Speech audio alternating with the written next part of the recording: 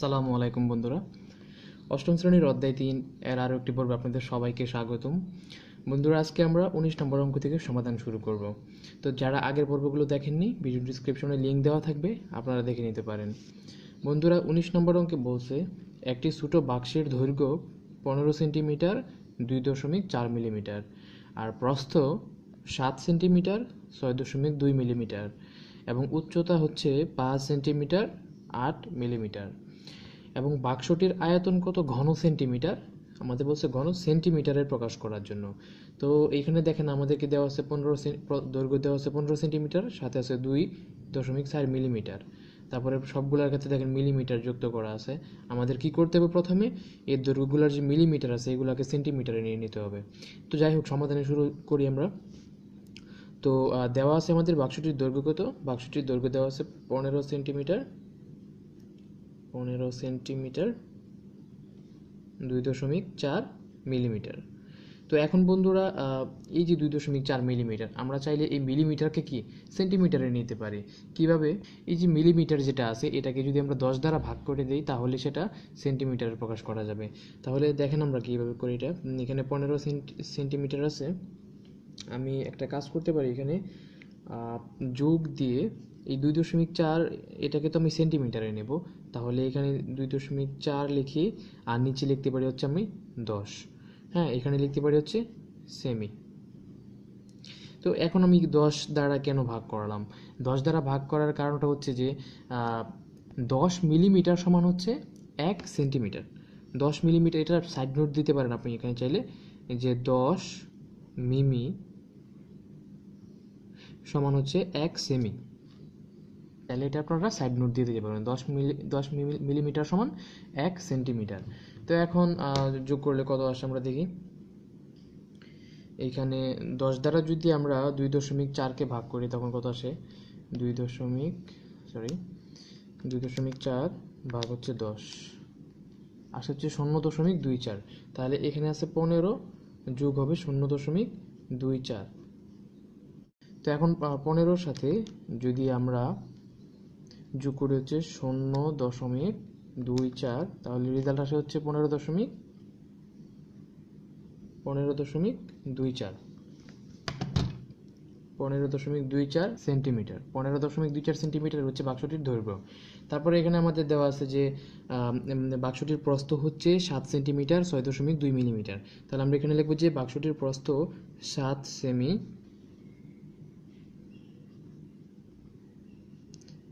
6.2 মিমি। এটা হচ্ছে বাক্সটির প্রস্থ। তাহলে আমরা বরাবরের মতো এই যে 6.2 মিমি আছে এটাকে আমরা সেন্টিমিটারে নিয়ে যাব। তাহলে কি করতে হবে, এখানে 7 আছে, যোগ দিয়ে এই 6.2কে 10 দ্বারা ভাগ করে দিতে হবে। তাহলে এই সাইড এখানে লিখবো হচ্ছে আমরা সেন্টিমিটার। আপনারা চাইলে সাইড নোট দিতে পারবেন। সাইড নোট কি? সাইড নোট হচ্ছে 10 মিমি সমান হচ্ছে 1 সেমি। এখন এখানে এসে 7 যোগ 6.2কে যদি আমরা 10 দ্বারা ভাগ করি তখন রেজাল্ট কত আসে? 6.2 ভাগ 10 আসছে হচ্ছে 0.62 সেমি।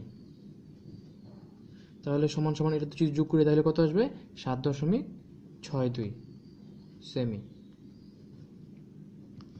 তারপরে আমাদের দেওয়া আছে হচ্ছে এখানে উচ্চতা হচ্ছে 5 সেন্টিমিটার 8 মিলিমিটার। তাহলে আমরা এখানে লিখবো যে বাক্সটির উচ্চতা সমান সমান হবে 5 সেন্টিমিটার 8 মিলিমিটার। তো এখন 5 সেন্টিমিটার থেকে 5 থাকবে, 8 মিলিমিটারকে আমরা এটাকে 10 দ্বারা ভাগ করে দেব সেন্টিমিটারে নেওয়ার জন্য। এখানে লিখবো সেমি। আপনারা চাইলে সাইড নোট দিতে পারেন। তারপরে 5, এখন 8কে যদি 10 দ্বারা ভাগ করি তখন রেজাল্ট আসবে হচ্ছে আমাদের কত আসে? 8 ভাগ 10, রেজাল্ট আসবে হচ্ছে 0.8। তাহলে আমরা এখানে লিখবো 0.8 সেন্টিমিটার। তাহলে এখন 5-এর সাথে যদি 0.8 যোগ করি তখন আসবে হচ্ছে 5.8 সেন্টিমিটার। এখন বন্ধুরা আমরা খেয়াল করি, এখানে বাক্সটির উচ্চতা পেলাম হচ্ছে 5.8 সেন্টিমিটার, বাক্সটির প্রস্থ পেলাম হচ্ছে 7.62 সেন্টিমিটার আর বাক্সটির দৈর্ঘ্য পেলাম হচ্ছে 15.24 সেন্টিমিটার। তো এখন দৈর্ঘ্য, প্রস্থ, উচ্চতা যেহেতু আছে, আমরা চাইলে বাক্সটির আয়তন বের করতে পারি। তো আমরা এখন নিচে এসে লিখবো যে অতএব আয়তন, বাক্সটির আয়তন লিখবেন এখানে। বাক্সটির আয়তন সমান দৈর্ঘ্য গুণ প্রস্থ গুণ উচ্চতা। তাহলে দৈর্ঘ্য কত? দৈর্ঘ্য হচ্ছে 15.24 আর প্রস্থ হচ্ছে 7.62 আর উচ্চতা হচ্ছে 5.8। এখানে হবে কি, যেহেতু 3টা সেন্টিমিটার একসাথে, তাহলে ঘন সেন্টিমিটার। তো এখন এই 3টা যদি আমরা যোগ করি তাহলে গুণ করি, তাহলে যেটা আসবে এটাই হবে আমাদের রেজাল্ট।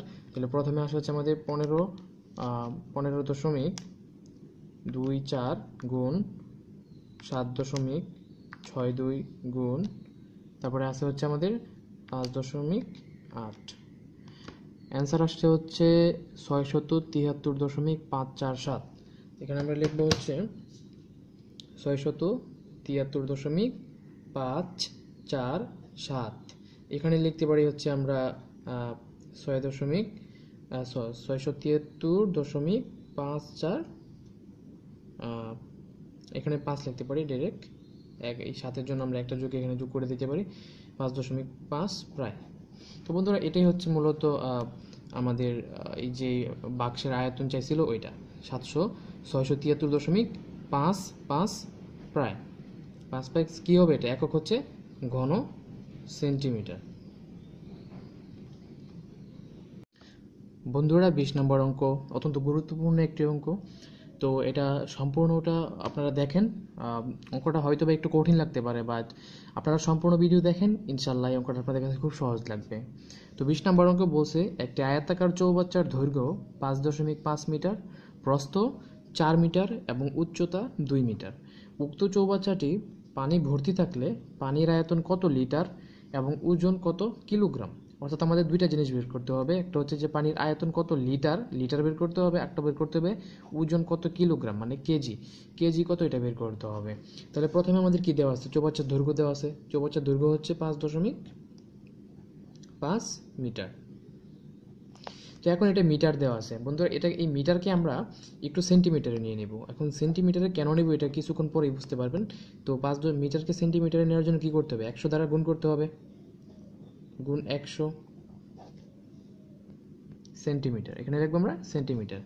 এখন এখানে 5.5কে আমরা যদি 100 দ্বারা গুণ করি তাহলে আসবে হচ্ছে 550 সেন্টিমিটার।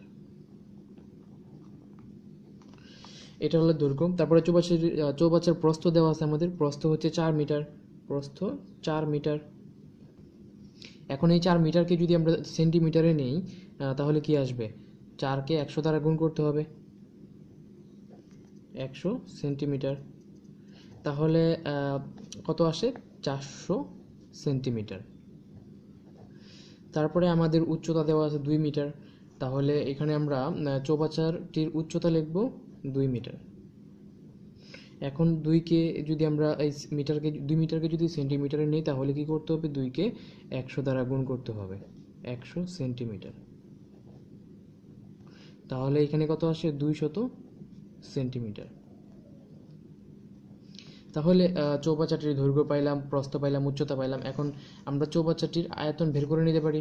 তাহলে চৌবাচ্চাটির আয়তন কি? দৈর্ঘ্য গুণ প্রস্থ গুণ উচ্চতা। তাহলে এখানে দৈর্ঘ্য হচ্ছে কত? দৈর্ঘ্য হচ্ছে 550 আর প্রস্থ হচ্ছে 400, উচ্চতা হচ্ছে 200। তো যেহেতু সবগুলা সেন্টিমিটার, 3টা সেন্টিমিটার গুণ করলে হবে কি? ঘন সেন্টিমিটার। তো এখন আমাদের এই 3টা সংখ্যা যদি গুণ করি তাহলে কি আসে? প্রথমে আসে হচ্ছে আমাদের 550 গুণ 400 গুণ 200, আসলো কত? এখানে 5টা শূন্য, 4,40,00,000 ঘন সেন্টিমিটার। এখানে আসবে হচ্ছে 4,40,00,000। 5টা শূন্য, একক দশক শতক হাজার অযুত লক্ষ নিযুত কোটি, হ্যাঁ 4,40,00,000 ঘন সেন্টিমিটার। এটা হচ্ছে চৌবাচ্চাটির আয়তন কত, 4,40,00,000,000 ঘন সেন্টিমিটার। এখন বন্ধুরা আমি আপনাদেরকে বলছিলাম যে ঘন সেন্টিমিটার, সেন্টিমিটারে কেন আমরা এগুলো সেন্টিমিটারে লিখলাম? সেন্টিমিটারে লেখার কারণ হচ্ছে আমরা যদি ওই যে লিটার বের করতে চাই, এখানে যে বলছিল আমাদের আয়তন কত লিটার, এই লিটার বের করার জন্য আমাদের এগুলো সেন্টিমিটারে নিয়ে যেতে হবে। কারণ হচ্ছে যে আমরা জানি 1000 ঘন সেন্টিমিটার সমান হচ্ছে 1 লিটার। তাহলে এগুলো ঘন সেন্টিমিটারে না নিলে আমরা সে লিটারটা বের করতে পারতাম না। তো এখানে এই কারণে আমরা এগুলা সেন্টিমিটারে নিয়ে গেছিলাম। তো এখন 1000 ঘন সেন্টিমিটার সমান হচ্ছে 1 লিটার। তাহলে এখানে 4,40,00,000 ঘন সেন্টিমিটার সমান কত লিটার হবে, এটি বের করতে হবে আমাদের। তাহলে এখানে লিখি 1000 ঘন সেন্টিমিটার সমান 1 লিটার। তাহলে কি হবে, 1 ঘন সেন্টিমিটার সমান কি হবে, আরও কম হবে, কম হলে কি এটা ভাগ করতে হবে, 1000 নিচে চলে আসবে। তারপরে এখানে যে 4,40,00,000 আছে এটা সমান আমরা দেখব কত, এখানে লিখবো 4,40,00,000